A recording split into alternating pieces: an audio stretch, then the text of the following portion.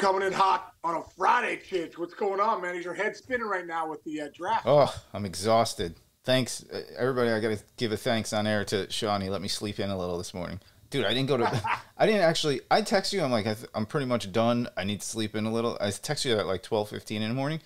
I didn't get to bed. There was still stuff I had to do. I didn't get to bed till like 1:45 this morning. But it was fun, dude. Oh my god. Draft. The draft is so stupid as far as like how much they hype it up with all the like pomp and circumstance and all the BS. But it was really fun. It's like really fun to like do the work on it because like when you're watching it, those picks go very, they take a while, it feels like. But when you're trying to like analyze it and do stuff, you only have those like 10 minutes at a time to like knock out a segment we were doing last night, whatever. But I was with Trey Wingo and Matt Castle and Chuck Pagano, former coach, one of the coolest dudes. Is he? He says the word dude. I love when anybody over the age of 60 uses the word dude a lot. They're usually a cool guy. and he is. But we actually kind of had a blast. Like this whole, the remote world is a lot different than being in a studio and sitting there all night, which there's fun to that too. But like we're all sitting around and like we're sitting in our homes watching our TVs and then knocking out segments. It's a very unique time in this industry right now. But that's really. Was there anything in the draft that they were, surprised about? With any pick that they were like, whoa? Well, it's not the Texans trading it back and having two top 5 picks was pretty badass. Like that was kind of the most legit thing. And we actually had Ian Rappaport. Ian Rappaport, the NFL insider? Yeah. We went to college together. Did you know him?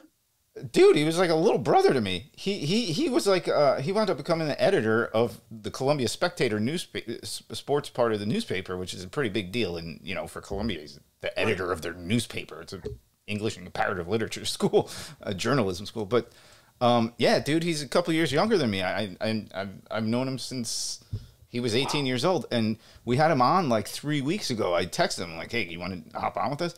He nailed the fact that. He's like, I think the Texans are going to move and try to get 2 top 5 picks, which does not happen. That's like unheard of. And he nailed it. And they did. The craziest thing right now is, oh my God, I'm so punch drunk. I'm forgetting his name. The dude that didn't get drafted last night. Levi's? Levis. Levis. Will Levis. Yeah. Dude.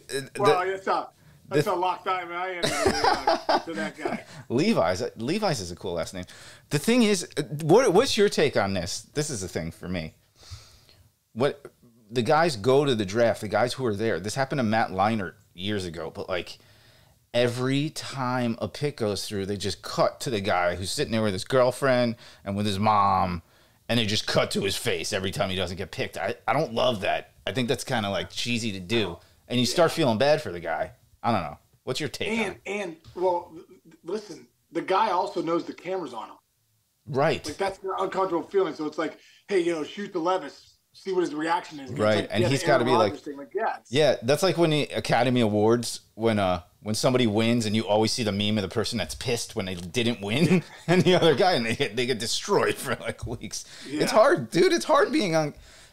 People don't really understand how strange it is to be on camera and how much more concentration it takes to not make faces and stuff, right? You've been doing this for 15 years now. I'm doing it now. I still struggle with it every time we point this camera at us.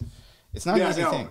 Well, I think, and that's if you're going to be on a segment or something, that's different than like when they're panning into you and they're like, hey, you're on camera, and you're not like have a mic or anything like that. It's a different story. Yeah, you know what is relatable? Like people now who have like Zoom meetings at home where like your boss is talking to you and says something you don't agree with, you got to pretend to not make a mad face and just I just stare. If I'm ever in a meeting with like an executive, I just stare at the dot on my computer and just stare at it. Try not to make any faces. Anyway, so what are you up to? What do you got? What do you got going on? You're back. Well, I'm going to Cleveland this weekend. Jillian's got a volleyball tournament, so we're heading up there today, right after school. That's cool. And and then I'm doing that all weekend. Then Jake's playing, and it's the volleyball tournament's in Cleveland. Jake's obviously at Kent State, which is like 30 minutes away. So I'm going to try and like volleyball, baseball games all weekend long. You know? Nice, It's like boom, boom, boom, back and forth. Nice. So that's dad. see if I can hit them all. Dad life. What are you doing? What am I doing this weekend? I'm working. The draft goes to tomorrow. That's right. You got the draft. Yeah. But it's all right.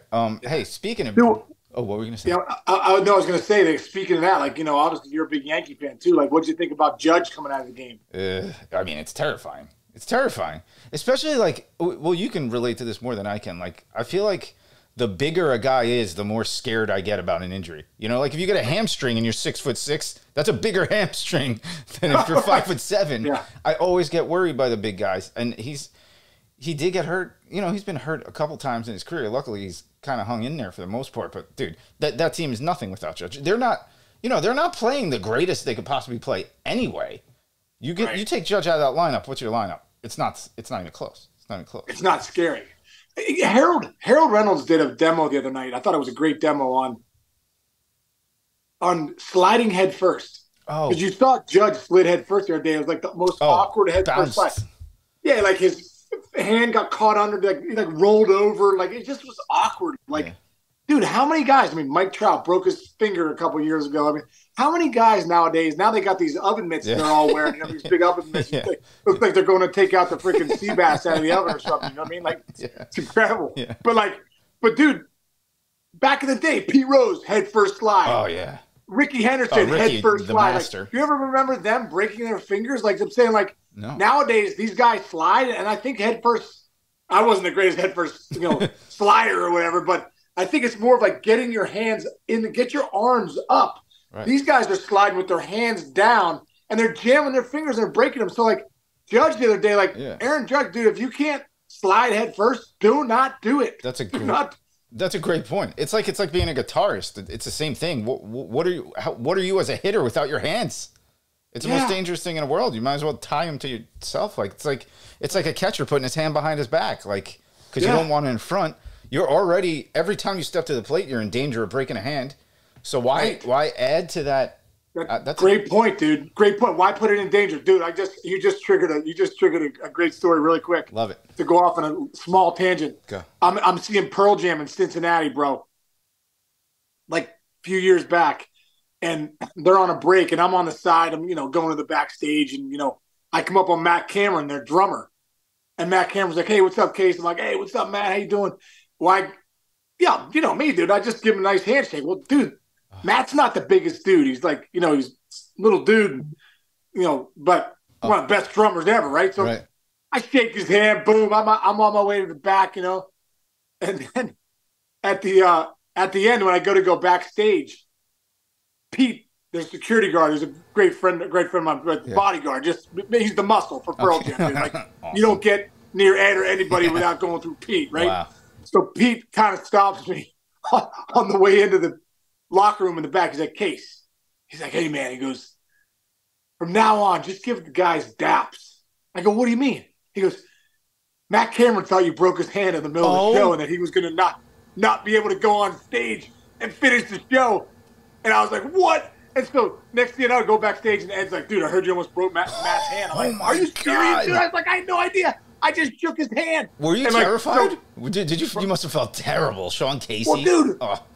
Ed was joking around. He's like, bro, if we lose Matt Cameron, we're going to lose millions. Like, holy crap, it's true. But I'm saying their hands are everything. He's the drummer, dude. They're everything. Like, I was like, oh, my God, he's right. So now do I just come in with, like, daps or a light hug to the Pearl Jam? I don't want to hurt anybody. Holy moly. You want to know a secret? You want to know a really cool secret? There's a pressure point in your hand. So, if, like, let's just say you don't like somebody and you want to shake their hand really hard. If I shake your hand and I take my middle finger and when I'm shaking your hand, I press onto your wrist, right where I'm pressing right now, you will not be able to grip my hand hard. It's a fact. I'm telling you. Seriously? Yes. Do it with Sarah so when you're done with this. Jedi mind trick? You just come in when you're shaking people's hands, just hit them right in the wrist? When you get off this, is Sarah around today? Or whatever. Whoever you have in your house. Tell them you're going to shake their hand is like really hard, but tell them to put their middle finger on your palm right here. And I guarantee you won't be able, even if it's Jillian, I guarantee you won't be able to grip well, maybe you'll probably fight through it with Jillian, but like you can't grip hard enough like that. My buddy Jamie, a former cop, taught me that. He's all about pressure points and stuff like that. Like he taught me, the big thing cops do is they grab your love handle and twist it. If somebody twists your love handle, you will go directly to the ground. How cool is that? What are they going to do if they're arresting a bodybuilder or something? That's a good point. Yeah, that's a good advantage.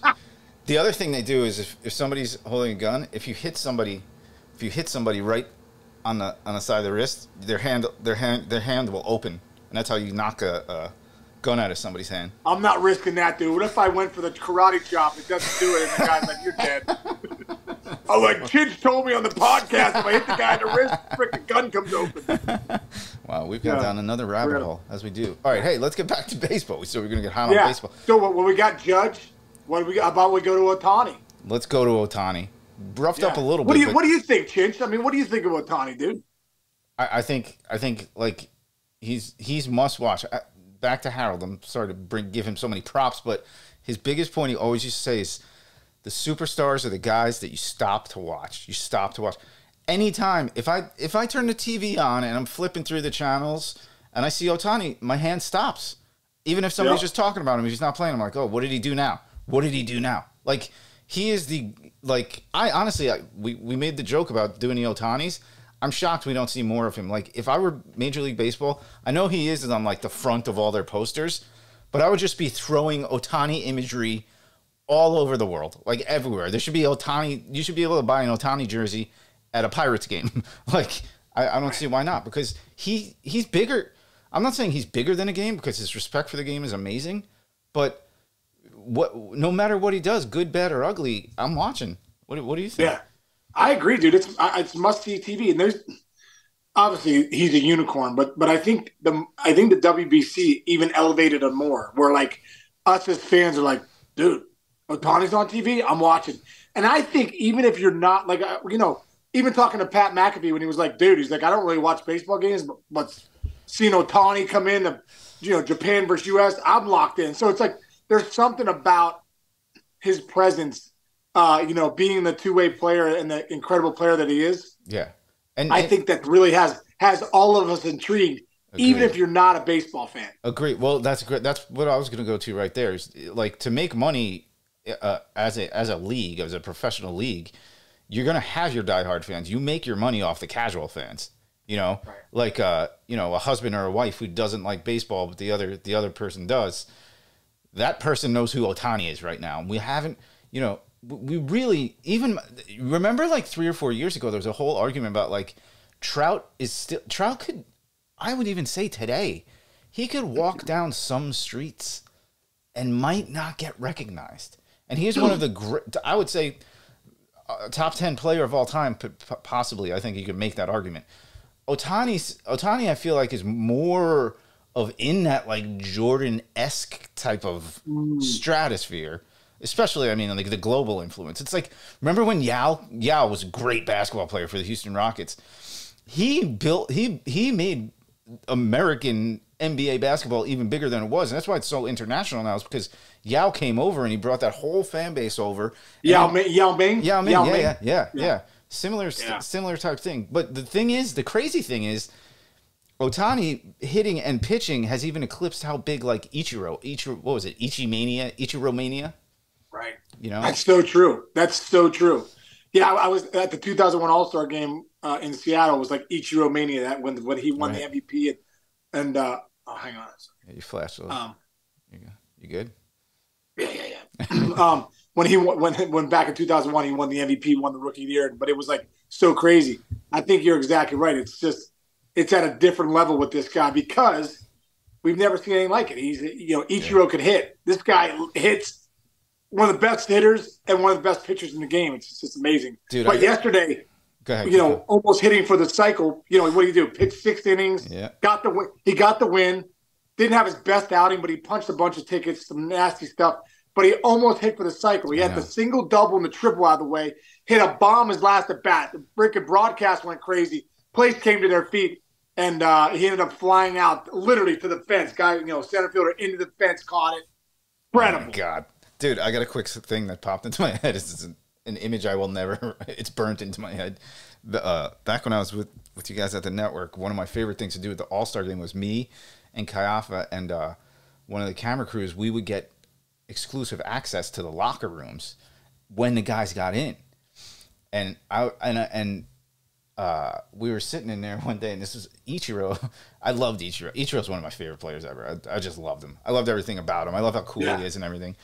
And I'm like, oh man, that's Ichiro over there. And I'm just like kind of like leaning up against one of the couches, just kind of trying to stay out of the way, trying not to bother guys like you. And I say, Ichiro, he's getting changed. And this is, he's getting changed. He pulls his pants down, and he was wearing a pink thong, bro. He was. I mean, thong. Like you see on a Brazilian beach, or like the crack thong. Yeah, or like an Italian guy, smuggling grapes across the Naples Valley. I'll never forget it. And I was like, whoa! I'm comfortable enough in my sexuality to tell this story, because I thought, on the one hand, I was like, what? On the other hand, I'm like, well, that's somebody who's extremely confident in themselves. He's like Albert Pujols is in there, like some of the biggest dudes. Tomei's walking around, and Ichiro. First of all, by the way, I swear that dude couldn't have weighed more than 133 pounds. I swear. I don't care what his number said. He was like so skinny, and he's just walking around in his thong. I was dying. I can't believe I just told that. Dude, that's so great. And talk about, like, you're saying he's not the biggest of dudes and he's wearing thongs. Now they say he had some of the most power in batting practice you've ever seen. Like, could crush the ball. Dude, I got a great story at first base one time. We're playing the Tigers, 2007. Ichiro hits a chopper, comes flying down the line, dude. I think Verlander barehanded it, threw it to me, boom. We get him. And, as a first baseman, you can feel the base. So you can usually, whatever that feeling is, you can feel safer out. Right. And that's why you'll get a guy, first baseman, who challenge it right away. He knows by the touch of the base. He's not seeing it, but he feels it. Ichiro comes down the line, bro. But he is safe by a step. And the ump's like, he's out. Right? And so Ichiro looks at the ump like, are you kidding me? And I'm like throwing it around, and I'm like, oh my God, like this, he was definitely safe. Ichiro, instead of going over to the dugout, comes over to me and stays next to me. He's like, hey, Case. He's like, tell the ump. Tell the ump. We start having a conversation. We're like, tell the ump I was safe. Which, by the way, he spoke good English, even when he wasn't speaking English, right? Yeah, he did speak English. But tell the ump I was safe. I was so uncomfortable, dude. I didn't know what to do. I was like, I just walked off. He's like, tell him. So I start walking off. Ichiro's like, tell him. You know I was safe.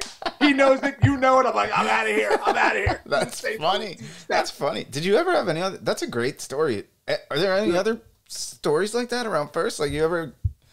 Dude, I got a million of them. Oh, I got one. Whoa, I got a question. What happens when a guy you hated got to first base? Dude, there wasn't the one. I remember the one conversation. You're one of the ones you really remember. Like, were there any jerks? I don't know if there was any jerks, but I remember one time in Montreal. Remember Milton Bradley? Yeah, yes, very Milton Bradley, unique who didn't person. Have the best reputation. Yeah, man. Whatever. Milton, who was who he was, or is who he is. He got his first big league hit in Montreal, and it was like probably my fifth year in the big leagues at the time. And he comes to first, and I'm like, hey man.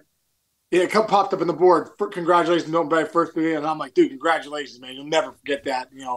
It's such a great moment. I always remember mine too. He didn't say a word to me. Not a word. I'm like, is this guy serious? I'm like, bro, is that your 2,000, 3,000 hit or your first hit? I'm just wondering. That's good. Wait, I got another one. What about when guys would get to first base when you either know you're about to fight or when you have just had a fight and you didn't get kicked out of the game and the intensity is out of control? Then even if a friend goes to first, do you not talk to them? Like you got to just... Yeah. Even if your buddy's there, you're not talking to them. Yeah. I've been there before in a couple of situations where like there was just a bench clear and now you're back. Yeah, you're back at it. It's very, very awkward. I remember in Colorado when Scott Sullivan hit Brian Hunter and we came out. I think I've talked about this before, but boom, bench is clear. Here comes Brian Hunter. Scott Sullivan's throwing haymakers. I'm running up at the day game in Colorado. Dude, it was like avalanche of people. I look to my left. I'm about to get to the fight. Like, I'm right there. I'm about to. I don't even know what the hell I'm going to do, but I'm about to get there. And all of a sudden, dude, like the whole bench of the Rockies tackles me, and I'm at the bottom of the pile. Dude, it was scary. Remember, like Todd Helton's on top of me, or a couple other guys, and I'm just like, ugh. And like, those are scary moments. But I remember when that broke up, and it was very tense. There was legit punches thrown in that one. It wasn't like, break it up. Yeah. And I remember when it started back up again, when I was back at first, it was like just the air was tense with the Rockies and in the crowd. And yeah, it's an eerie feeling when the game gets going again. That reminds me of a story. I remember when being a Yankee fan back in the day, Jeter was younger. So it was either like 97, 98. So it was like second or third year. And, him and A-Rod back then, they were like buddy. Everybody thought they were best friends, even though I don't think they ever really were. But where was A-Rod playing at the time? It was Seattle and the Yankees get into like a hardcore brawl, and I remember Chad Curtis?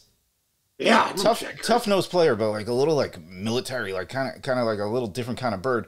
But so they get into this brawl, and off to the side, A-Rod and Jeter are just standing there while like it was kind of breaking up, and they pretended to like throw punches. They kind of like shadow box and like smiled for a minute. And after the game, Chad Curtis called Jeter out. I don't know if this is. I'll find the article, but Chad Curtis called Jeter out, and by the next year, Curtis was gone. But no, you don't call Jeter out. No, but like to a degree, like for what you're talking about, it's like, hey man, we're in the middle of this. Everybody's cleating each other in the ears, trying to rip each other's noses off, and you guys can't be playing around on the side, right? Yeah, no, that's tired. Little etiquette. I would have said the same thing, dude. You can't be like playing around, joking around your buddy. Like those bench clears are real, dude. It's scary. You feel like you're in a battle royal with you're like, this is what it must feel like in WWE being a battle royal, but real guys are really punching each other. Yeah, it's an actual fight. That's why hockey it is unbelievable that hockey guys fight and then they like hug after, or like high five each other after punching each other directly in the head. Yeah, they got the sticks going. Yeah. Everyone's like, hey, good job, guys. Guys are bloody. Yeah, they're like, I think the same thing. It's so weird. So funny.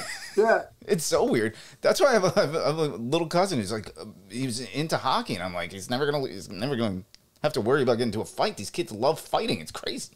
Yeah, hockey guys are built from a different little. Those guys are nuts. Yeah, and a lot of them are actually more my size than your size, obviously. Oh, dude. Yeah. And also, too, Chris Chelios is a buddy of mine. Chelly's probably 58. Takes his shirt off right now. He's yoked. I remember going to the Penguin Clubhouse, like Sid Crosby, Rupper, all these guys. I mean, every hockey guy, you could see every single muscle they have, dude. They're freaking all ripped. Yeah, dude, Rupper is a big, scary, one of the nicest men. I love that guy. But just his build, he's built almost like an Olympic swimmer. And he's, am I right? Like, he is great call, humongous, and looks like he could be one of the scariest people on earth. That dude. I went down because I was buddies with Rupp. I went down to Penguins practice one time, and dude, Rupper's like 6'5" with no skates on. Dude, with skates on, he's like 6'8", so big. Right. Yeah. He told me a story one time. He was kind of an enforcer too. Yeah. He told me a story one time. He's like, hey, he goes, Casey. I go, dude, tell me some fighting stories, all that stuff. He's like, what's the one cool one? He said one time, I think he was with the Devils, and there was a guy came up to him on the ice and came up to him and was like, hey, man, he goes, can you fight me tonight? And Rupp's like, what do you mean? He's like, he goes, I'm about to get sent down. I'm not really doing anything. I'm not scoring, not getting any assists. Like, I need to do something. If you could fight me, I'd appreciate it. Rupp's like, listen, I'm going to kick your ass, but I'll fight you. So, dude, like, next thing you know, they go up. Next, they come back around the face-off. Boom, they drop the gloves, and they go at it.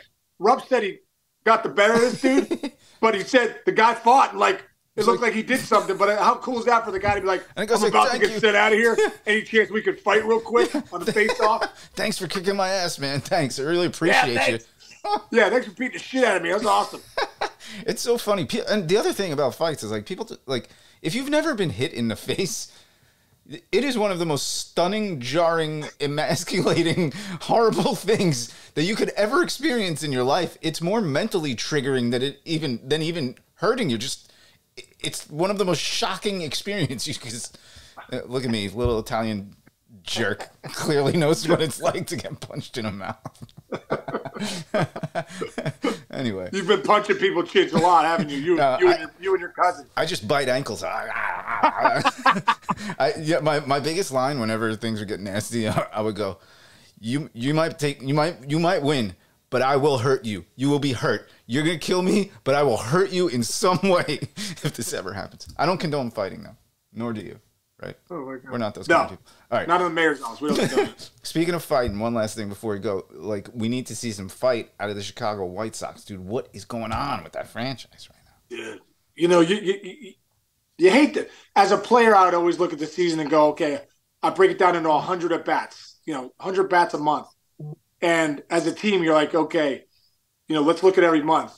Well, coming out the gates, anytime you come out the gates the way the White Sox, what are they, 7-19 or something ridiculous? 7-18, 7-19? They are something 7-19, you're right. 7-19. Yeah, when you're coming out the gates 7-19, they're really playing bad baseball. Tim Anderson, your best player, is on the shelf.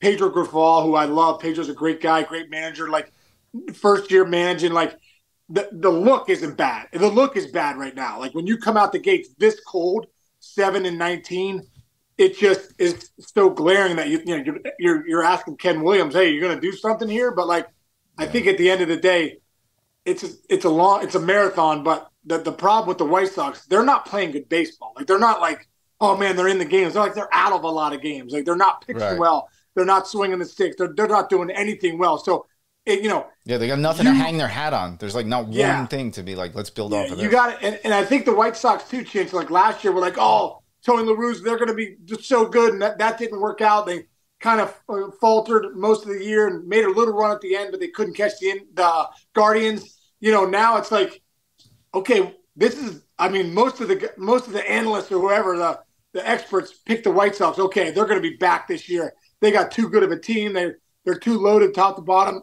They're going to be really good. 7-19, bro. 26 games into the year. Yeah, let me give you one positive though, because this is really cool. This is good leadership. Rick Hahn, did you see his quote? No. So obviously it's like your team sucks. Blah, blah, blah. He's probably been hearing that. Here's a quote: "Put it on me. That's the job. It's the absolute gig." And then referring to the manager, goes, "Let's make this real clear. It sure as heck isn't on Pedro and his coaching staff. They're doing everything in their power to prepare, focus on what's controllable, what's fixable, addressing the problems as they arise, and they are really doing everything in their power to get this thing right. It's absolutely not on the manager and the coaches." Man, you gotta love hearing that from your GM, dude, huh? Great leaders lead from the front, dude. And when you hear that from Rick Hahn, you're like, hey, listen, man, I put the team together. Pedro Grifol is my guy, and I love Pedro. I think he's the right guy for the job. They're just not playing good baseball. Right. At the end of the day. If they got off to a hot start and this is July, you're not blinking. You're not blinking. But you start blinking in the first month when you're 7-19. They were 7-19 in July and they were like, oh, they're right around 500. You'd be like, all right, man, they're still where they want to be. Because it's April, it's just a bad look. So I understand what Rick Hahn's saying, because think of this, Chinch. There's still 136 games to go. So any team can make a run, and I feel like the White Sox have the ability to do it. Oh, forget it. Oh, good. I love a good run at the end of the year, though, right? You love a team that was down like they were 8 games out. That used to happen to the Mets. The Mets and the Phillies used to do that to each other all the time. Like 8 games out last month and a half, and then it's amazing. It's amazing how it can turn around. But think about how much you have to win and somebody else has to lose to turn around that many games. It's like it's borderline impossible at times. But you don't want to get in a hole like that. But the one thing is too, like I think the AL Central again is going to be up for grabs. Nobody's running away with it now. The Twins are playing well. They're around 500. The Guardians are around 500. So nobody's running away with that. So for the White Sox, they're in the right division to have to make a run. Yeah, but one real quick back to your point about breaking the season down into at bats, whatever. I've been watching because the Knicks are good. I've actually been watching playoff basketball, and like I'm always like really concerned, like the 3 minutes right before halftime. If let's just say you're up by like 9, in a split second, like somebody hits a 3, whatever, and then you go into the locker room, you're up by 6. Would you like, let's just say you start playing better towards the end of the first half, right before the All-Star break, are you like, would you literally sit around with the guys and be like, man, if we can let's get it to 6 by the break. That's our goal. Get it to 6 by the break, because in the second half we can go. Do you think that far in advance, or you don't really? Well, I do think for baseball players, you watch how many guys will have bad first halves, dominate the second half. How many teams will have bad first half, dominate the second half. There's something mentally about baseball getting to that All-Star break. Just a reset. I know for me, sometimes some of my years I had terrible first halves. I'd have some of my best second half, best halves of baseball ever, because I'm like, it's a new season, new season. So yeah, I do think guys think that. Hey, listen, let's get somewhere where we need to get before the All-Star break, and let's start fresh in the second half and see if we can make a run. I think guys do think that way. I love it. All right. You got to get to Cleveland. You going to go to the Rock and Roll Hall of Fame? Let's go, baby. Have you ever been? I've been there a bunch of times. Probably not. Overrated, underrated, or just rated? It's not bad. It's a little. I think it's a little overrated. I wish they had more stuff. Wish they had more memorabilia there. Oh, okay. There's something about it where you walk out of there, you're like, I feel like I got cheated right now. You might as well just gone to like a Hard Rock Cafe and save the trip, save the money. Yeah, no, it's a little better than Hard Rock Cafe. They get a lot of shit these past few years because they're inducting people who, quote unquote, aren't rock and roll. When you eventually get Eddie Vedder on here, maybe we can have that discussion with him, but we haven't had him on yet. Oh yeah, we're gonna get Ed on at some point. You say that to me. We'll ask him. Dude, I went to their induction, Pearl Jam's induction, and it was incredible. They went in with Yes, I think, Yes, and a couple other people. I bet is Eddie in by himself yet? Because they do that to people. Because he's going to go in by himself too. No, but he should be in by himself. Right. He will. I'm sure he will. But he's not. I don't think he's in by himself yet. But he will definitely go in by himself. Yeah, no, because I think Bruce is in, but also the East Street Band is in. It's a very different kind of. Yeah, yeah, dude. I got to. He's touring right now. I got to go see him. Who? Bruce. I keep seeing images of like people going to the different kind of shows. Apparently, he is just non-stop energy from the moment he starts to the moment he ends. Incredible. Pearl Jam just announced the tour too. Whenever they announce the tour, I always get texts from buddies. Hey man, looks like Pearl Jam's got any chance we can get it. I'm like, I just ghost people. Oh, dude, I'm sure you probably get overloaded with that. More than tickets when you're playing. Dude, the one last one I gotta see. Billy Joel and Stevie Nicks are playing together. Oh, dude, let's go, bro. I want to go to that. I know. People can figure that out. I'm gonna look. There's so many things we gotta see. We got to see Corielli. Yes. And Billy Joel and Stevie Nicks. Yeah, we have a lot of field trips we got to plan together. All right. Oh, dude. Wait. Did I tell you I saw Frank Caliendo last week? No. Where? Oh, dude, I forgot. I saw this past weekend. I saw Frank. I can't believe we're going a whole week. What? Dude, I saw Frank Caliendo, my buddy Bill Crawford at the DVE Morning Show. So good. Yeah. Crawford's one of the best stand-ups. Crawford opened for him, and then Caliendo went. We went backstage, said hi to him. Really nice guy. Dude. That guy's a genius. Absolutely. That guy is a genius with his impersonations of like Trump and Biden and Morgan Freeman. It was incredible. The Morgan Freeman one. He read somebody's like apology email, like apology letter, like the player that screwed up in Morgan Freeman's voice once. Google it at home. Watch it on YouTube. It's one of the funniest things ever. Sounds exactly like Morgan Freeman. He's great. It's incredible. He's incredible. The best. Anyway, all right. We'll go get to Cleveland. All right, man. Drive by the Hall of Fame, but you don't have to go in since you've been there. Yeah, if I go in, I'll let you know. Yeah. I'll send a picture. All right. All right, bro. All right, bro. Have a great weekend. Love you, man. Have a great weekend. I'll see you on Monday. All right, sounds good. Hey, good luck. Keep grinding on the draft, bro. Thanks, brother. Thanks.